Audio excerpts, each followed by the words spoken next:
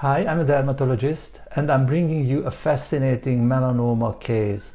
But before sharing the story, I'm inviting you for a game.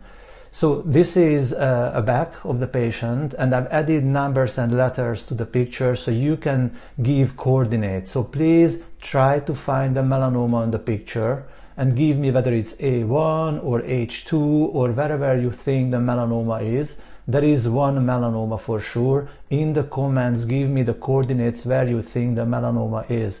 And I'm gonna try to add a link to the bigger magnification image to the post or in the caption.